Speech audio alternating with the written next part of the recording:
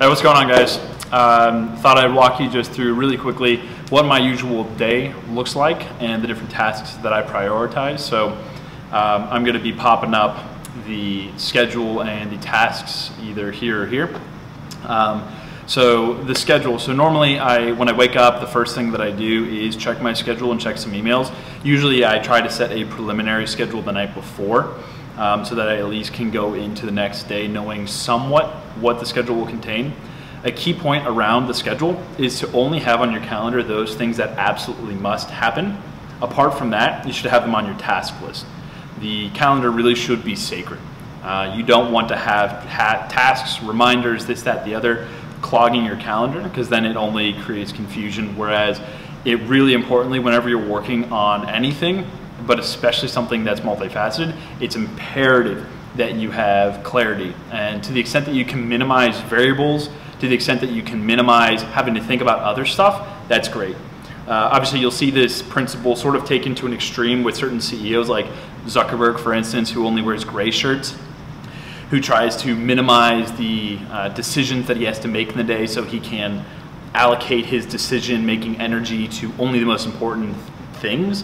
I think that's a little bit far. I swear I don't wear the same clothes just to make sure that I have enough decision-making capacity for the rest of the day. But I do think it speaks to a general truth, which is that simplicity is key.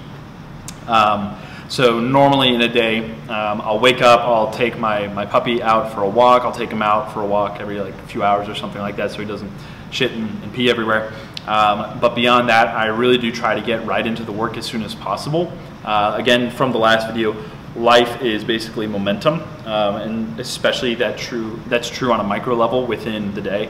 And so just really getting started immediately is, I think, absolutely crucial, because it's easy, especially if you're working from home, if you're working on a startup, to just let the hours slip by and to try to justify semi-productive things as being the most important things. Like, it's easy to do a bunch of house chores, taking out the garbage, doing this, doing that, cleaning especially, and to feel like you're being productive when really you're just distracting yourself from the most important things. So I always like to get started right away. And then really there are only a couple of other things that are real necessities in my day, which is working out and eating. There was a time that I was going to daily mass, but because my car's not really close by and because I've been working on finishing my business plan, which I hope to finish today, I've just kind of gotten out of the habit of that, which has taken a noticeable effect on my spiritual life, for the worse.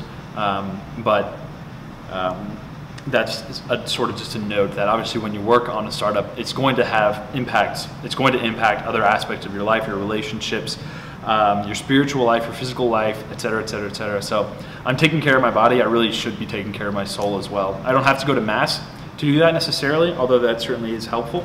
But I definitely should be praying more. In general, especially if you're going to be working, 80, 100 hours or something like that, which is actually hard to do. It's easy to get distracted, but you have to have harmony. And obviously you can make short-term trade-offs of, I'm going to sacrifice harmony right now in order to have a big push on this thing. And maybe that thing takes a week, maybe it takes a few months, maybe it takes a year or something like that. Musk is a big advocate of, basically dropping everything while you work on it. And I think that's broadly true if you want to be astronomically successful as he's been. But definitely for those who believe that there's more to life than just success, maintaining that harmony is important, especially when you think about the entire life cycle of your entrepreneurial career. It's going to be important that you maintain. Like, you can drive a car really, really fast, really, really hard, but if you're not taking care of it along the way, at some point it will break down. But again, there are trade-offs. And really besides that, my schedule usually remains pretty clear for most of the day.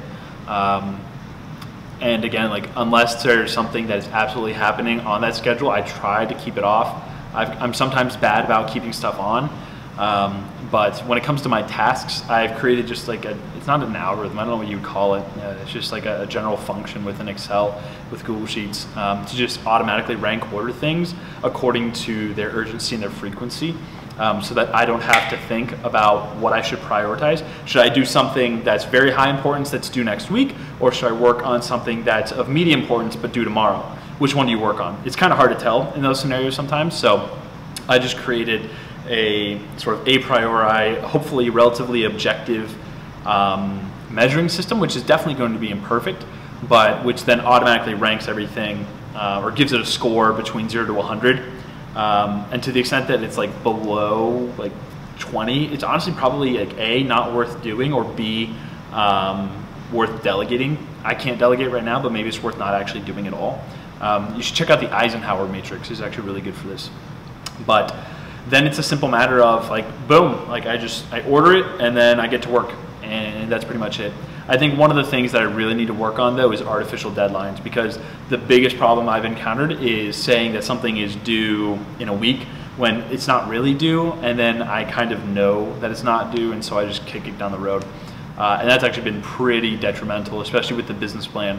It's a 62-page business plan right now that's pretty well done, pretty well researched and everything. And definitely I just underestimated how long it would take, but certainly I could have gotten this done at least a week sooner, maybe even 2 weeks. And especially if you're trying to work on something that's going to scale, that's just an abysmal timeline. I have to get really good at going fast. Facebook was really good at going fast, especially when there were a number of competitors. The reason they won out in the end was, sure, they had amazing technology, they had tons of funding, but their history is replete with organizations and startups that had that type of energy, but that lost focus. I think this is one of the reasons that Amazon's been able to be so successful and to continue its dominance in different areas, is because they've stayed hungry from day one. Jeff Bezos's letter to the shareholders from 1997 is actually pretty good at delineating sort of the ethos that Amazon was going to maintain for the following, 22 years, and is going to maintain for the next 50 or whatever it is. I think Amazon's leadership values are actually phenomenal, which is around obsessing over the company, working fast, working hard. I think those are absolutely imperative. You really have to be able to just make the sacrifice and go all in for these things. So I haven't been the best about working 70 to 100 hours. It's easy for me to get distracted, especially in adopting a puppy. But I gotta find a way to work around those, because otherwise the company won't get built and we just flat out won't succeed. So longer video than I intended, but that's my schedule. That's generally how I schedule things, and those are my tasks for the day. Let me know if you have any questions. Of course, no one's gonna have any questions because no one watches these at this point, but I hope to maintain these going forward, so you guys can get a good look as to what I'm actually working on, especially as hopefully people come to care more as I hopefully grow the business more, because right now who cares about what I have to say, because I'm just a nobody right now. That'll change hopefully, but anyway, to anyone who does end up seeing this, hi. See ya.